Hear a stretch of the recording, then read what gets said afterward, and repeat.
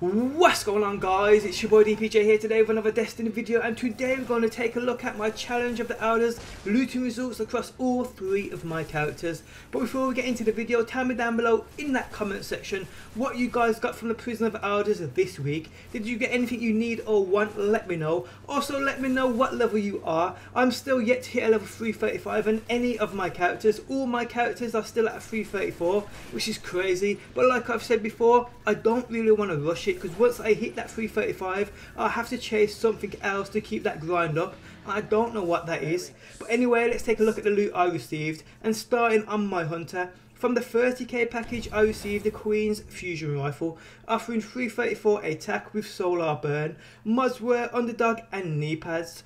To be honest, I ain't really into fusion rifles, but if I was, this still wouldn't be a first choice weapon, as its role ain't that great in my opinion.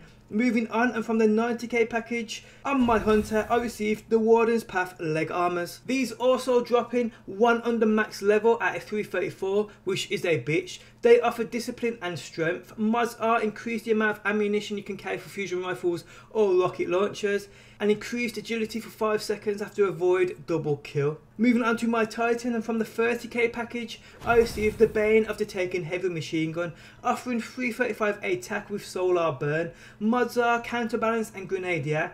Have an injection mode for even more stability, which this weapon needs in my opinion. Ain't so bad at all. For sure this is far from the best roll you could get on this weapon, but it definitely ain't the worst. Okay, so from the 90k package I received the Cuirass of the Witness chest armor, offering 335 defense also. With intellect and discipline, this piece offered increased ammunition for pulse rifles or shotguns, and a choice between either void burn defense or void armor. Not a bad chest piece at all. Okay, so moving on to my Warlock, and from the 30k package I received her Revenge hand cannon, offering a 334 attack, 1 below par. Mods were underdog and life support, with also lightweight, small bore and rifled barrel as well. Moving on to my 90k package, and I received the Keeper cloak, which is a chest piece.